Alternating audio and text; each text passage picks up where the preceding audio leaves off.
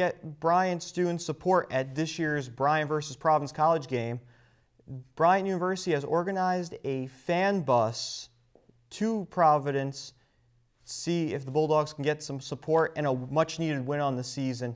For that, we'll take it to Frank Rivera for more. The Bulldogs men's basketball team will travel to the Dunkin' Donuts Center on Saturday, December 10th, to play in-state rival Providence College. Bryant will not only send the team, but a fan bus full of students to root the Bulldogs onto victory over the Friars. After a long West Coast road trip to open the season, the Bulldogs men's basketball team will return to the East Coast for a stretch of games against regional opponents. Bryant will hope to jumpstart their season after a difficult road trip against the Providence Friars, who play in arguably the best conference in college basketball, the Big East. To help the Bulldogs defeat PC, a fan bus will be sent to the Dunkin' Donuts Center. You get free transportation. You get a chance to go to the Dunkin' Donuts Center, which is a great place to watch a basketball game, and you get to watch the Bryant University Bulldogs most likely defeat the PC Friars because PC is not that good. Just come to the game, just cheer us. I think we have a pretty good chance to win this game. So come. Bryant students can take the fan bus to Providence to support the team. The fan bus package will include a ticket to the game, transportation to and from the campus, a t-shirt, and a bag lunch. The bus will leave campus at 10:30 a.m. from the Chase Athletic Center and return after the game. The bus has limited seating, so be sure to visit BryantBulldogs.com/fanbus to purchase your tickets before they are sold out. Imagine the headline on December the 11th is Bryant beats Providence College. The fan bus will be a crucial part in supporting the Bulldogs to a victorious afternoon over the Providence Friars.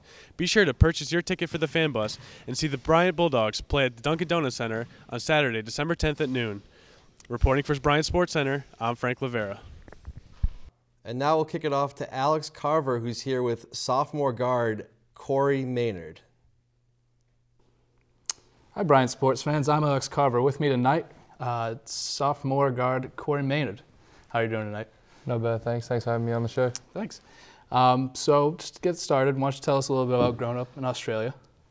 Growing up in Australia is just like, a regular lifestyle, similar to over here. Grew up in a small town in Victoria called Melbourne, and then moved to Adelaide when I was 16. Mm-hmm. It's a pretty easygoing lifestyle. Yeah. So now, has basketball always been your sport? Because now most people here think of Australia, don't even think of basketball. So why aren't you playing rugby or something like that? Yeah, well, basketball wasn't really known in the American scene until Andrew Bogut came over in 2004. Until then, I was always a big Australian rules football fan, and I always played that, and my dad played professionally back home. So it was not till about my sophomore year of high school where I started taking basketball a lot more serious. Mm-hmm. Cool. So now let's talk about some of your achievements outside of Bryant basketball. The Australian national team under 20 and the World University Games. What's been your experience with that? Playing over in China over the summer for 6 weeks with a great group of guys, it was one of the most amazing experiences of my life. We went over to Shenzhen for the Uni Games, and just being able to compete at such a high level and around athletes. There was 8,000 people staying in the village, and it was just like a mini Olympic Games. So it was an amazing experience, and I learned so much from it, and hopefully can carry it through to this season. Yeah, sure. So now while you're there, did you get to tour around China while you were playing the games? Yeah, we checked out a lot of China. We stayed near Hong Kong. Just checking out the culture there, and it's extremely different, but it was a great life experience, and we got to mix with the locals and go shopping and all that regular stuff, touristy stuff. So I really enjoyed it. Yeah. Yeah, we were talking earlier before the show, and you were telling me a little about some of the talent you were facing, some of the other teams. You got to see a lot of good teams out there too. Yeah, the U.S. team was pretty stacked. They had a lot of high major Division I players, and they didn't end up winning it, which shows the level of competition. Like we faced the Serbians, and they were incredibly well drilled and executed well, played tough, and they were by far the best team there, and one of the best teams I've ever played against. It was a whole different level of competition. So now with traveling around, between Bryant, between all these other games, do you find that you're missing your family a lot, or do you enjoy all this traveling around? Yeah, You miss them pretty much a lot of the time. So, you know, you find yourself thinking about it and you try not to, but, you know, just like anything, you get homesick, and it's tough not being able to go back and, you know, say hi to them or whatever every day, but you get used to it. But yeah, it's not great. Yeah, and you were telling me earlier your family came up last year, which must have been pretty great. Yeah, that was awesome. They came over January last year, and you know, I was having some troubles adjusting in my freshman year, and you know, after they came, it kind of took off from there, and I really enjoyed having them here. Okay, so now kind of speaking of that, how did you end up coming to Bryant, all the way over here? Well, you know, my best friend Claiborne McMath is a junior on the team, and you know, he came here and he was really enjoying it his freshman year, and I knew it was a dream of mine to come over here, and we'd played together since we were 16, so. You know, when he told me how much he enjoyed the team and the lifestyle at Bryant and the coaching staff, you know, I took a visit at the end of my junior year, and, you know, I fell in love with the place too. So basically it was all Clay that got me here, and, you know, I'm glad I made the right decision. Yeah, so you've been enjoying it here since? Yeah, you know, it's a great lifestyle here. I enjoy it. The weather gets a bit rough at times, but apart from that, you know, I really enjoy it. Yeah. So let's talk a little bit about this season, kind of a rough start, kind of some hard schedules early on. How do you see the team reacting to the start going forward? You know, we're the 16th youngest team in Division I, so, you know, there's a ton of teams in D1, and it was a rough start, and you know, we're a young team, so we're doing a lot of learning and improving at the moment. But it's a great group of guys, and we're enjoying learning together and improving. We can feel ourselves improving each day.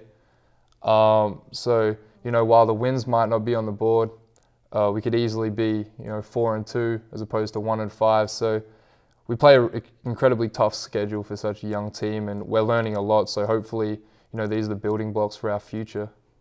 Sure. Yeah, there's been a lot of big names on the schedule so far: San Diego State, Notre Dame. And coming up next month, you got Providence. Yeah. And I'm sure you know a lot of the fans from Bryant are going to be going out there. So is the team going to be looking to make a statement out there? Yeah, well, you know, we competed really well with San Diego State. We're in a position to win it, but we just, you know, ran out of legs by the end of it. And, you know, Notre Dame was the same thing.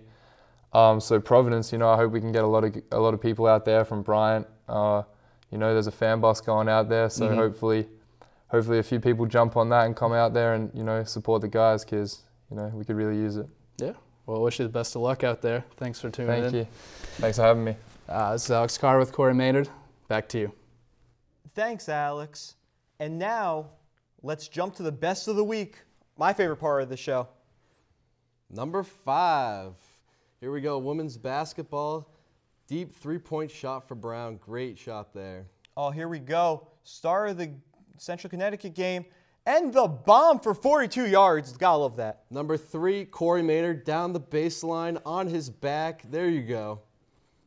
Let's watch that again here from the Australian menace. Pure determination. He really wanted that. Yes, he did. Here's Bryant again, tearing the house down from 3. Unbelievable. Can't be stopped. And your first play of the week, Alex Francis, little shimmy right there, post moves down the middle, and one there on the dunk. He was phenomenal. It's going to see another baseline dunk right there. Alex Francis, we're all excited to see that. That's our number 1 best of the week. I'll have what he's having. Great highlights there on the best of the week. We hope you enjoyed it. And check us out, Channel 68 on the Bryant Network. Or if you can't wait, go on Facebook and Twitter. We're on there too. Check us out. I can't wait. I'm going on Twitter right after. I'm on Facebook 24/7. Hope you enjoyed Bryant SportsCenter. Listen next week. I'm Andy. Brandon DeFreitas here. Stay classy.